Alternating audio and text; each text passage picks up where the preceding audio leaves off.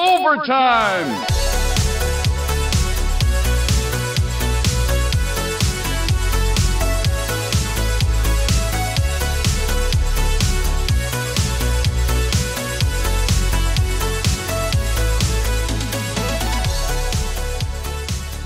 All right, welcome back to Overtime Arcade. Today we're going to try to fix a couple of issues that I'm having with my Robotron 2084. As I mentioned in the previous video, picked this up about 2 years ago from a former arcade owner. Really didn't have to do too much to it, certainly not cosmetically. In relatively good shape. You know, there's a couple of dings over here on the side, you know, some gouges, that sort of stuff. Kind of the same condition on the other side. A little bit chipped up at the bottom, but it doesn't look like it's ever seen any moisture or anything like that. You know, this side art is, it's not a sticker or a vinyl. It's a stencil. It was painted on, so I really didn't want to have to deal with fixing that, so kind of left it as it is. Otherwise, you know, marquee's in good shape. The bezel has a bunch of flaking, so I don't know if you can see that right there. The paint is flaking off on the inside. The paint gets applied to the inside of the glass bezel. So I sprayed some triple thick, I think it's an acrylic kind of clear coat spray to keep it from getting any worse. The control panel overlay is kind of an interesting one here. So this looks kind of different from what you'll normally see on a Robotron control panel overlay. Usually it has, you know, 2084 written right here, and there's Williams kind of, you know, copyright stuff printed there, but this one doesn't have it. I don't think it's a reproduction. It looks original, looks like the original control panel overlay. I don't think it was a Willis. So Willis was a company that made, you know, replacement CPOs back in the day. I've seen a couple others online that sort of have this. I don't know if it was an early version or a misprint. You know, it looks like there's some colors missing potentially, but interesting nevertheless. And like we saw last time, we've got some rust on the coin doors here that I should definitely address at some point, but I've left it that way for now. The real issue that I'm having is with the sound. So the sound only works properly, you know, 1 out of 10 times when I turn the machine on. The other 90% of the time, you'll hear in a second, I just sort of get the game over sound repeating over and over again during a tracked mode, during gameplay, and it doesn't change. It just keeps repeating over and over again. So when I got the game, even, you know, though I chose not to do much cosmetically to it, there was quite a bit of electronic work that I had to do to get the game working. When I picked it up, the game didn't work at all. No sign of life whatsoever. I ended up replacing all the header pins, recapping the monitor and the soundboard and the power board, replacing a bunch of different connectors, and did eventually get the game working, and it does work. I've just got this sound issue. So why don't we fire it up, and I'll show you what I'm talking about with this sound problem. So first I'll turn on the power at the surge protector, and then we've got a switch back here, let's see, on the back of the cabinet that will turn on.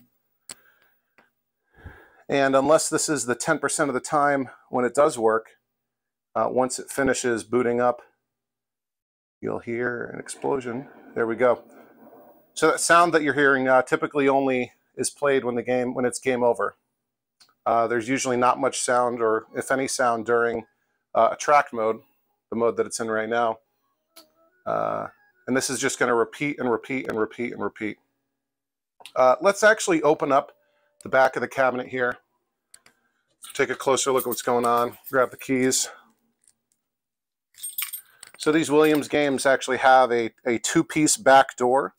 So rather than most games where it's one piece and the whole back door kind of comes off, this has two pieces. If I can get the... There we go. All right. So as soon as we take the back door off, the game turns off because it's got this interconnect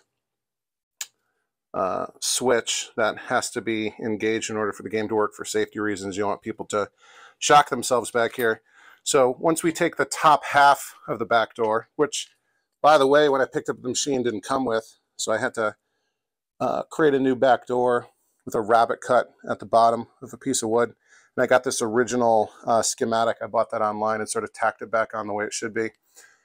And then back in here, inside, we've got a couple of latches to undo to open up the lower half of the back door. And there we go. That's what the inside of a Williams Robotron looks like. Let's get this open all the way. We've got really 5 different PCBs kind of running the show. First up, we have this video board here, main board with the CPU and all that stuff. This is sort of common, I believe, between most games. This originally had it took 3 AAA batteries to power the memory that saved the high score. I've replaced that with an NVRAM, sort of modern replacement. Then we have the ROM board. It's got all the game code. Obviously, the ROMs are unique for each game.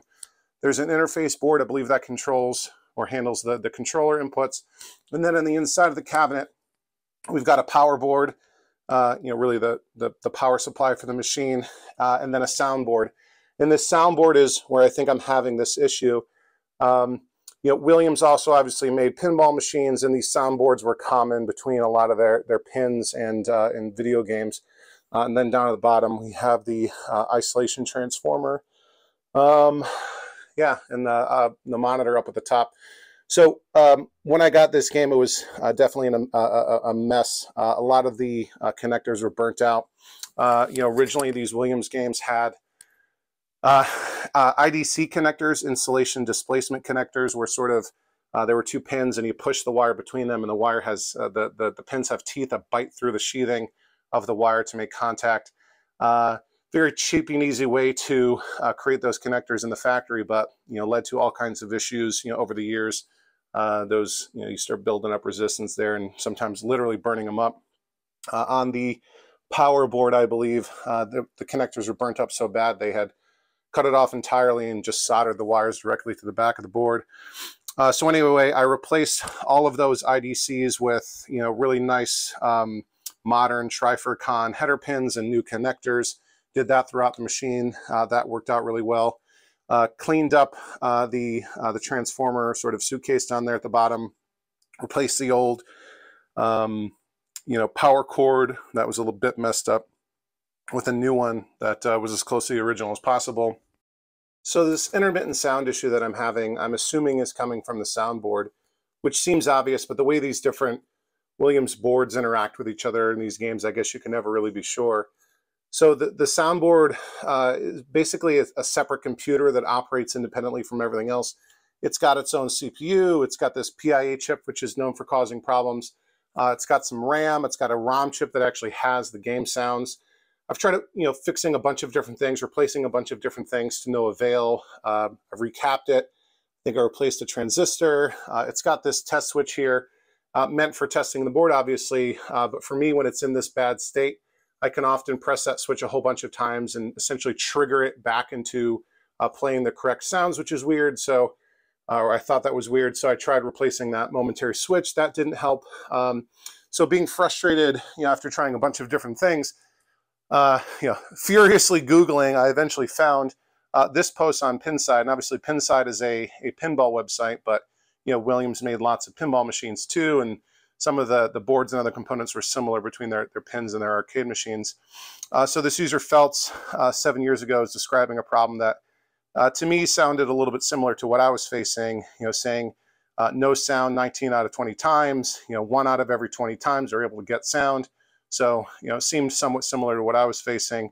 And this other user, Barack and I, suggested pulling and testing the 6810 RAM, try switching it up. And that turned out to work for Feltz. And what's interesting is Barack and I actually makes the NVRAM chip that I use to replace, the high score saving and setting saving capability on my main board. So we're going to try Barack and I's advice here and hope that maybe fixes the issue. We're going to socket and replace that original 6810 RAM chip and hope that fixes our problem. So to get this soundboard out of the game to make that fix, we're going to first disconnect the connectors, and obviously I replaced all the original IDC connectors with these Trifurcon header pins like I mentioned. So there's 4 connectors here. First one I think is power, and then the actual speaker wires. This one is for the sound, the volume pot, and then this connector is what links the soundboard to the rest of the game through the ROM board. All right, so I've got those connectors pulled. Next thing to do, there's 4 screws that hold the soundboard to the metal plate inside the cabinet. So I'm going to pull those. Got a little electric screwdriver here with a light, which is a bit of a lifesaver. Let's see. Sorry if I'm in the way. All right. Screw number 2. Screw number 3. There's screws in the 4 corners. I think this screwdriver bit is supposed to be magnetic, but I don't know.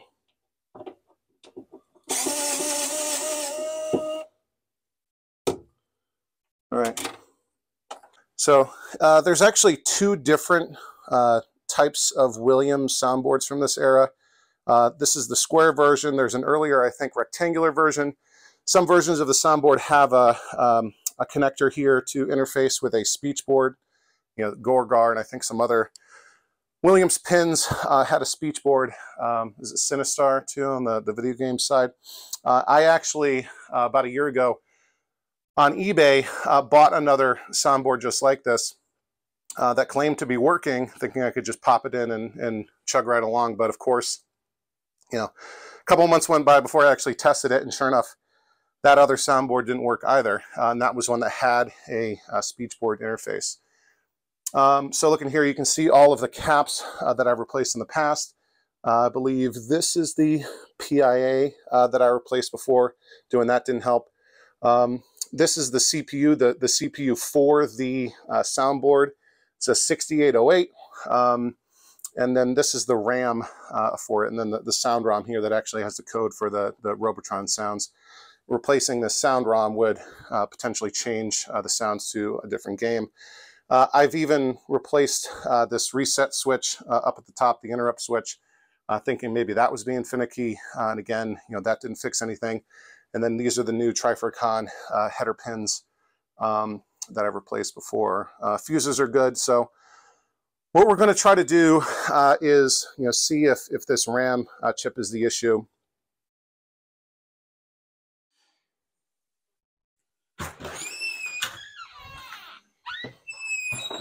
All right, here we are in the garage. This is where I do most of my real work. Let me say I have the workshop set up out here. So we've got that Williams soundboard from my Robotron. I've got the soldering iron heating up, ready to go.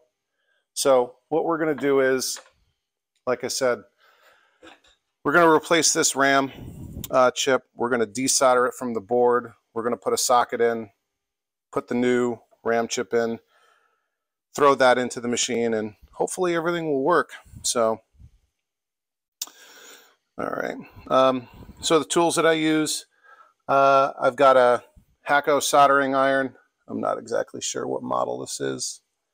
And a really nice tool is I have a Hakko FR301 desoldering gun. So you see that in just a second.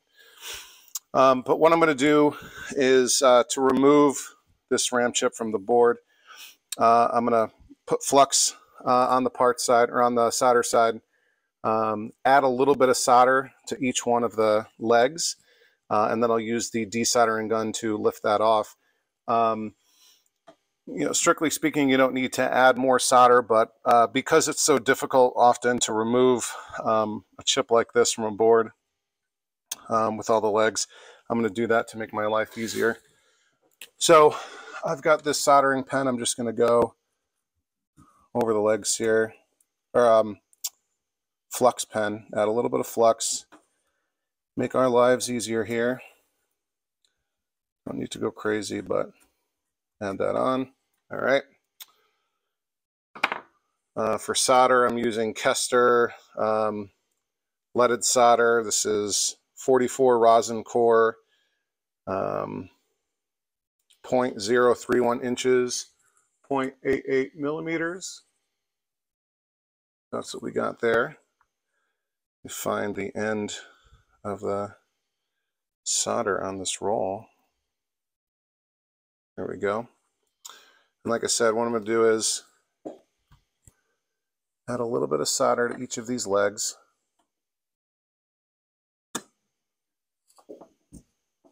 Just to make everything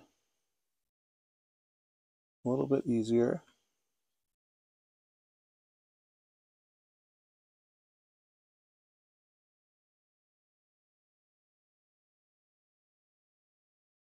All right, add a little bit of solder to each leg. Hopefully you can see this. Once it starts going, it goes easy.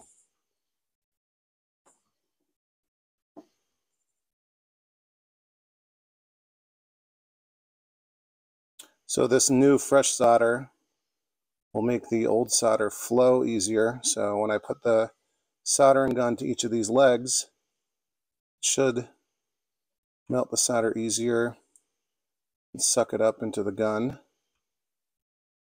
so that we can get all of the solder off of each leg, and hopefully that chip will fall right out. When you're just removing like a capacitor or something like that, it usually goes really, really easy. But an IC like this, RAM chip, can be a pain in the butt. So here's my Hacko FR301 soldering gun. Basically, it's got a pump, and the tip is like a soldering iron. It's got a little hole, if you can see that. So we put that around the leg, heat it up a little bit, and once it flows, we suck it up. So let's see. I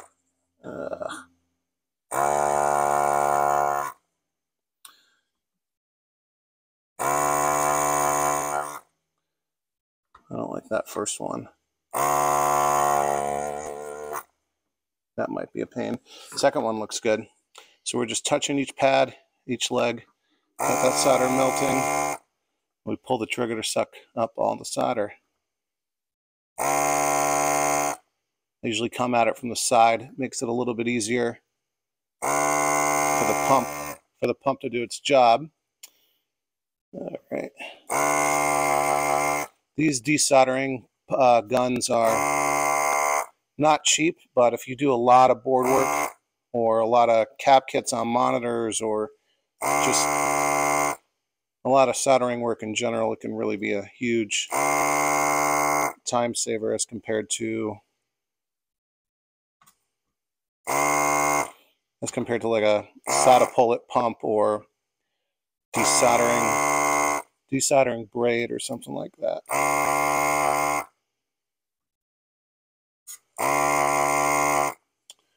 So that looks pretty good. This first one, it looks like there's some solder on the part side that might give us some trouble, but let's go on the other side.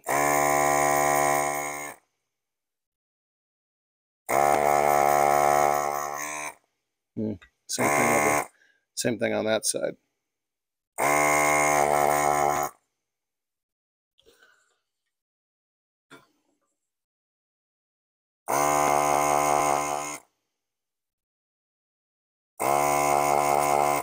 So I do this little circular motion. It kind of tells me that the leg is free if I'm able to move it around like that. Moving the gun back and forth helps get some air in, which helps the pump do its job. What you want to avoid is sort of creating real suction against the board where you might actually lift a pad. Done that before.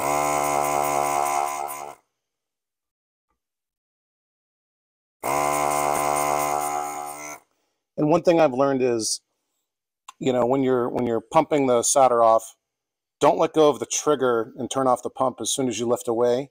Pull away and hold on to that trigger for another half a second or so. So all of the liquid solder that's sort of in the tube part here will actually get pulled into the reservoir. Otherwise, it can get caught and clog up the actual pump.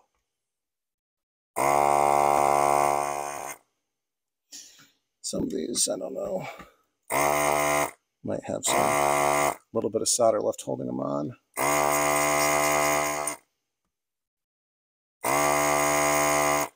So I think we're pretty good, except for the two over here. And these are larger pads that soak up a lot more heat. I think I'm about as good as I'm going to get it right. All right, so the storage in my camera ran out. So anyway, got the old RAM chip removed. The vias on the soundboard are nice and clear on both sides. Here's the old chip that we pulled off. In order to grab it, I actually used this WeHa 279 chip puller. So it's basically like a screwdriver with a bend at the end with a good angle to pull the chip off. Came off pretty easy because we did such a good job pulling the old solder off. So now I'm going to put a new socket on the board. Again, got this from Peter at arcadepartsandrepair.com.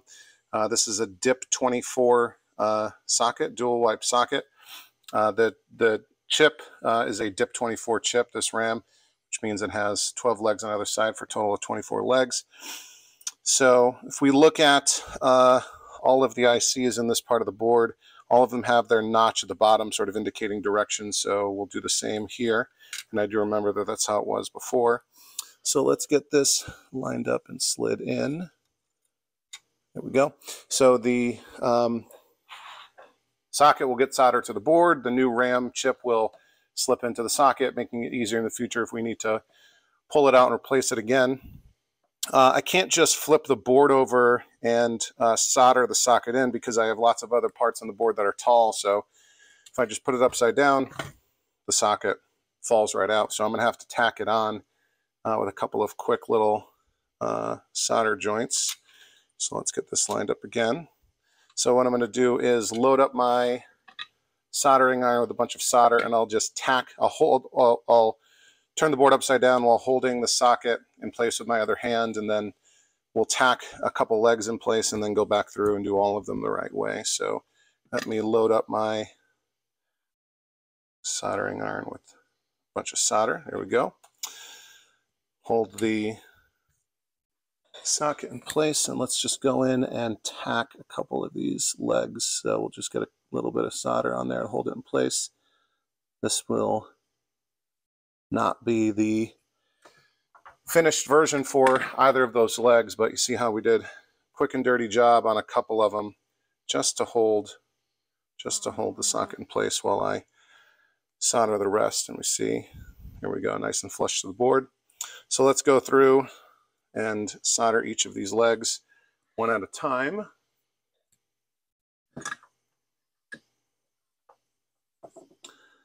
I'll start here.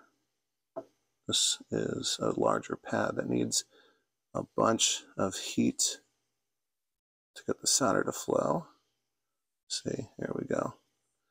All right, that looks good. The rest of these are tiny little pads that just need a little bit of solder.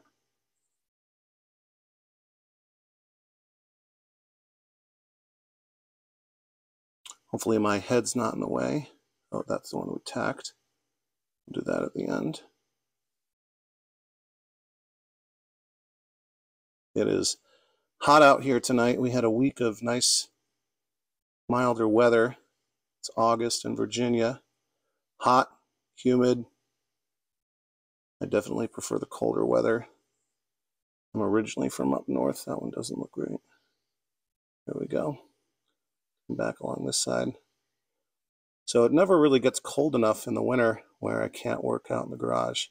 But it definitely gets hot enough in the summer where when I don't have the camera and a microphone going, I've got a giant commercial fan blowing at me the whole time that I'm working in the garage. All right, so if you hear any bugs, it's because I got the garage doors open. That's where we tacked.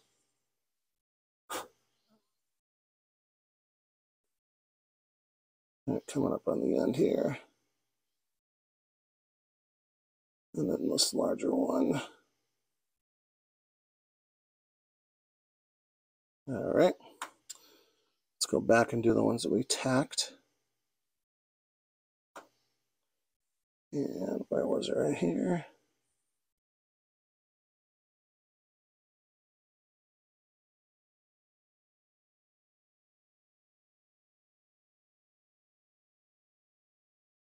Look what that looks like. And we'll inspect our work, make sure we didn't bridge anything. So let's come real close here. Get this to focus. Let's see. Looks decent for the most part. We'll side angle. Some of them have more than they probably need, but I don't see any bridged. I think we're in good shape. Never be afraid to redo your work. It's only your time that you're giving up. Let's see one that I want to hit again.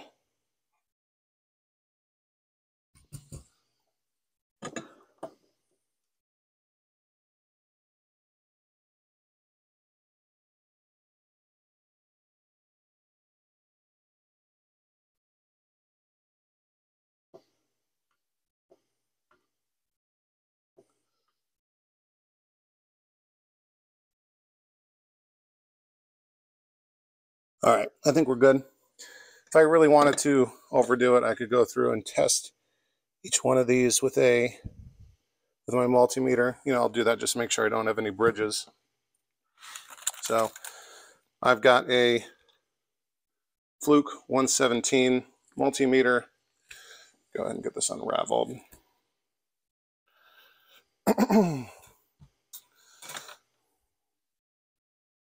All I'm going to do is turn it on, set it to continuity, which means if there's a connection,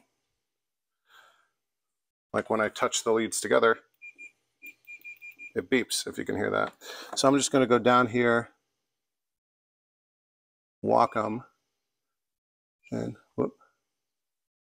make sure I didn't actually bridge anything.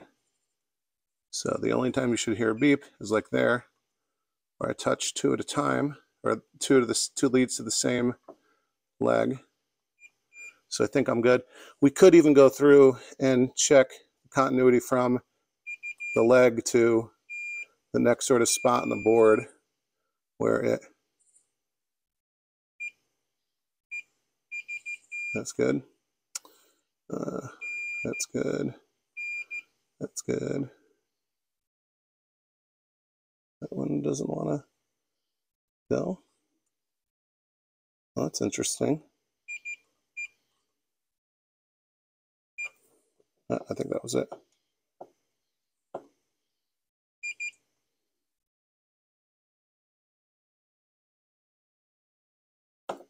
What is going on here? That's good. That's good.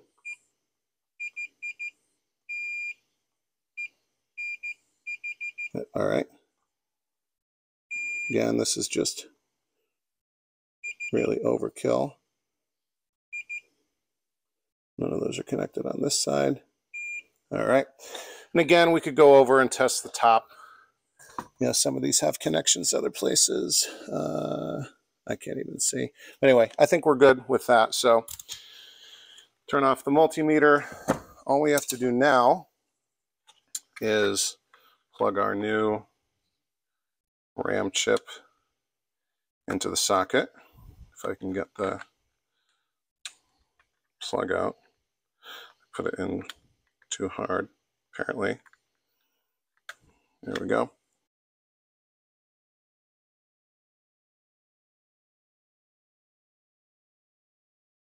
So let's pop this in. We got to be very careful not to bend any of these legs. So I'm going to take a second here and make sure they're all kind of straight, at least with each other. And the notch here at the bottom shows us our direction, so we'll get the proper orientation here. All of them are facing in the same direction, so the chip should just go right in. I'm going to look at the sides. Gotta make sure that I get it in without bending any of the legs. You gotta be really careful when you do that. All right, I think we're in good shape. We should be able to just pop it right in. Fingers crossed. All right. I think we're in. I don't see any legs bent. It's really hard to see if they bend inwards, but kind of looking at the side, I can get a profile on where those legs are. So here we are, our new RAM chip, 6810, socketed into the board. Look at it from this angle. I think we're in there pretty good. So we've got the right orientation as indicated by that notch. So let's take this back down into the basement, and hopefully we have solved this intermittent sound issue. Back down to the basement. Let's get the soundboard back into the machine, test it out, and hopefully we will be in business. All right. Okay, let's go around to the front. Turn on the power here.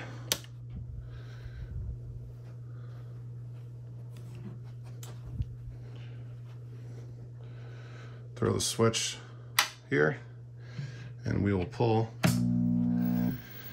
the interconnect.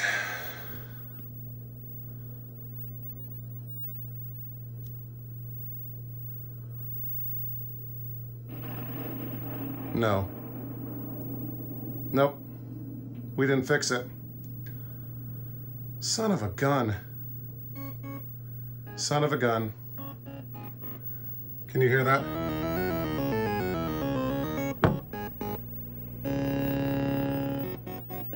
That is not what we're supposed to hear. Oh, okay. It wasn't the ROM, or the RAM. It wasn't the RAM. We didn't fix it. Son of a gun. So what do we do next? Well, I'm not sure. We can try the CPU. Is it the 6808 or 6802? All right, give it a couple minutes. Let's turn it on again. Oh boy. These intermittent issues are just the most fun to debug. Nope. It tries. It wanted to. It wanted to. Oh, man. Oh, boy. All right, more bad news. I was futzing with the connectors a little bit on the back on the board, moving the connectors around, and now I've got no sound at all. Nothing on startup, nothing when the game starts, nothing. Nothing when I press the test switch, nothing at all.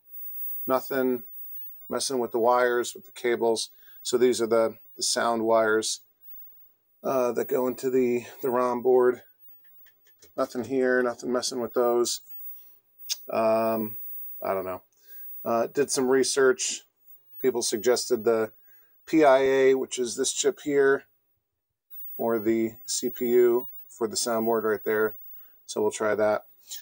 I've got Teddy the arcade dog down here helping me out, but so far he's not giving me any luck. So pull the soundboard out, replace the CPU, and see if that does anything. All right, let's pull the CPU off of the board, which is this chip here. Again, I've got my chip puller tool. It's basically just a screwdriver with a bent end. I'm going to get this in between the socket and the chip. Wiggle that in. Take your time.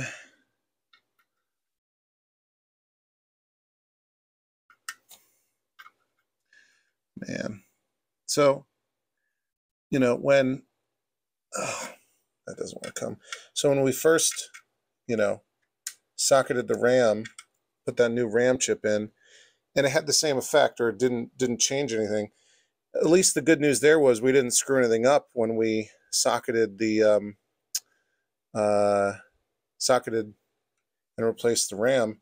But now we have no sound at all, which is just terrible. And of course, we've got this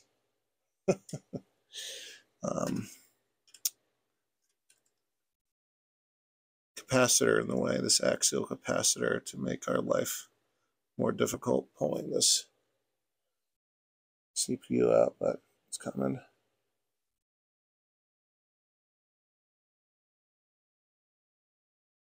It's coming. I'm almost there. Almost there. Just take your time, go nice and easy. Here it comes. All right. So here's our original 6808 CPU. See the slug out. Oh, and I just broke a leg off. Wonderful. Isn't that wonderful? So that chip is right screwed. And where is that leg? All right, I found the broken leg. Wanted to make sure it wasn't gonna short anything out. So there's the CPU with the broken leg. So let me go to my pack here from Arcade Parts and Repair. That's where I tend to get most of my stuff. So the 68A02 is what I want. So let's pull that out of this package. And this plug is just, it's like these foam plugs. All right, so get these out of the way. This was the original RAM, so yeah, I might actually pop that sucker in. Come on. There we go. So we go down. So here it is, the new chip, 68A02. Let's very gently put this in. Whoa, without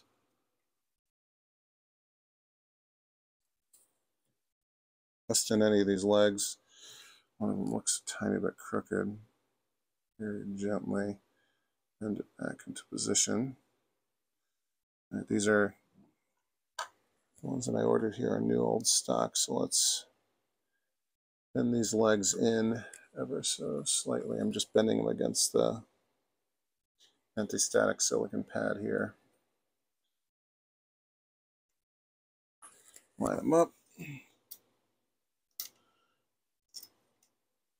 Okay, I think I'm good. Nothing bent. Everything lined up. Push them in. All right, I think that's in. While we're at it, why don't we put the old, thinking of putting the old RAM in, but let me leave that, leave the new one in for now. Let's put this back into the game and see if that makes any difference. It's usually good to change one thing at a time rather than two. Okay, we've got the new 68A02 CPU on the soundboard. We've got the soundboard back in the game. We've got the harness, the wires plugged back in. Let's pull this interconnect or interlock switch and hope for the best. Okay, the game is on. Oh, please work. Rug pattern. Whoa! That was a good sign. So the volume is way up because I was messing with that too. Let's turn the volume pot down, which is back inside the game. It's this gigantic thing here. I guess I could have done it from the front. I'll turn it down a little bit. So that's a good sign. I'm coined up. I got 3 credits in. Let's see if this works. Oh my goodness. Still way too loud. Let's turn it down. Oh, come on. Hi, Teddy. Where are we? Where are we? There it is.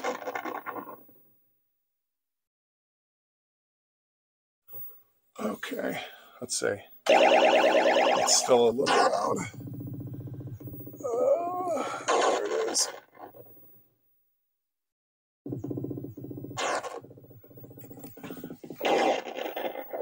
Okay.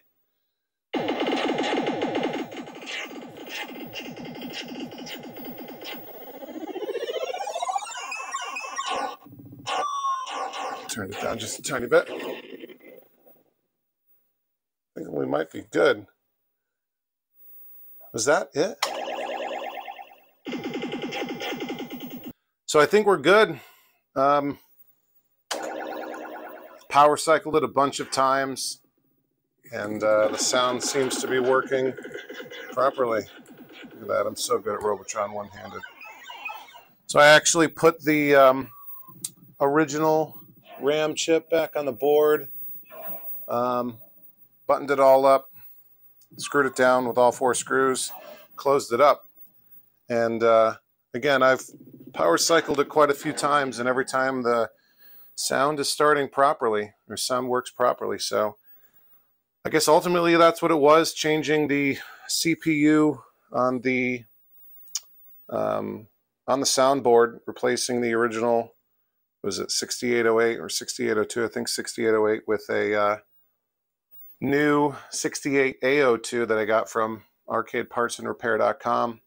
So the last thing I want to do with the Robotron while I've got it out is actually adjust the monitor a little bit. I want to turn down the brightness. I originally did this out in the garage, but in the basement with everything, well, with the mood lighting on, the arcade lighting on, the screen's a little bright, so I want to turn that down. I think the best screen for that is in the test menu. Let's go to actually the bookkeeping screen. So like pinball machines, these Williams games have test switches, this sort of 3-button test switch. So I'm advancing like that. The sound test worked. Let me get to the, we'll use that in a minute. It's crosshatches. Let me get to the bookkeeping screen. Okay, so that makes it very, very obvious. You see how bright the background is. It should be pretty black. So let me turn down the brightness, and to do that, back here on this Wells Gardner K4900, you see it says right there 19K4901. We can change the brightness on the flyback here. So flyback transformer has a focus potentiometer and a screen pot, and screen's what we want. So we're going to very carefully get our hand in here and turn that down ever so slightly and see what we got on the screen here. So that looks a lot better. Let me see what that looks like on other screens. Yeah, I'd say, and you're getting some glare off the side. Let's get back to the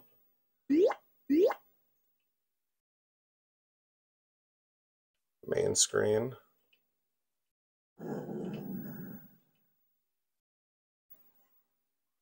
How does that look? We can maybe actually come up a tiny bit with the brightness, I think. Just ever so slightly. Again, be very careful. There's high voltage back here. You don't want to accidentally touch something. So that's not bad. It looks even darker in person than it does, I think, on the screen. Let's get back to that. Bookkeeping. Yeah, I kind of like it. Again, you're getting some glare off of the Philips Hue purple lights. I think that's pretty good. And again, it looks darker to be in person than it is on the camera. So last thing, let's adjust the dimensions of the monitor, the geometry a little bit. Oh, look how dark that looks. That's great. There's a crosshatch screen in the test menu here. Let's advance our way to it. Right here. So see how it's kind of fallen off the screen over here? I want to move that to the right a little bit. And I think in order to do that, I have to turn off the monitor. Oh, there's horizontal shift, vertical size, vertical hold, but then there's some, I guess, jumper wires here. You can't really see all that well. Let me try this horizontal shift just a tiny bit. Let's see what that does. Well, that did something. That pushed us farther off of what we want. So let's go back quite a bit there. I think we're not really doing what we need to be doing. Is that changing the horizontal size? Let's take a look here. I go all the way over. What does that do? Okay, no, that is shifting it. So I can see now we have the whole left side of the hatch, and kind of have to look around the bezel to see that. So maybe we come back a little bit on that.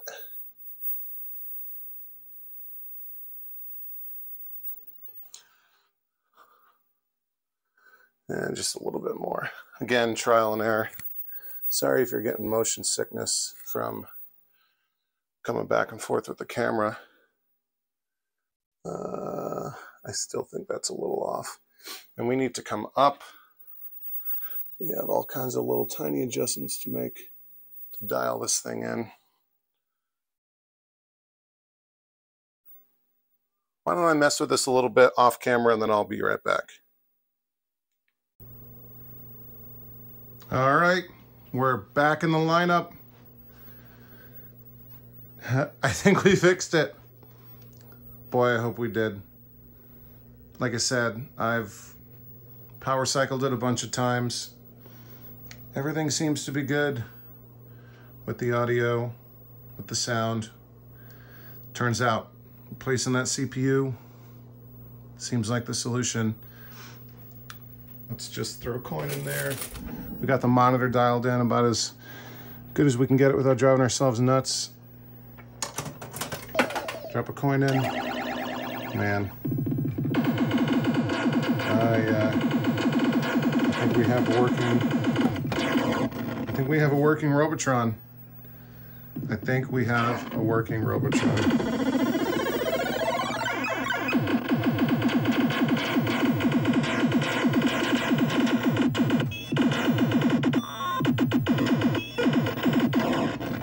Well, I'll leave it at that for now. We did it. I think that's our first fix on the channel. There'll be a lot more to come. I think next up, we're gonna tackle the Play Choice 10, fixing both of those monitors. Bottom one needs a rejuve. Top one, I think a new flyback, I hope. So that does it for this episode of Overtime Arcade. Thanks for watching. We'll see you next time. Overtime!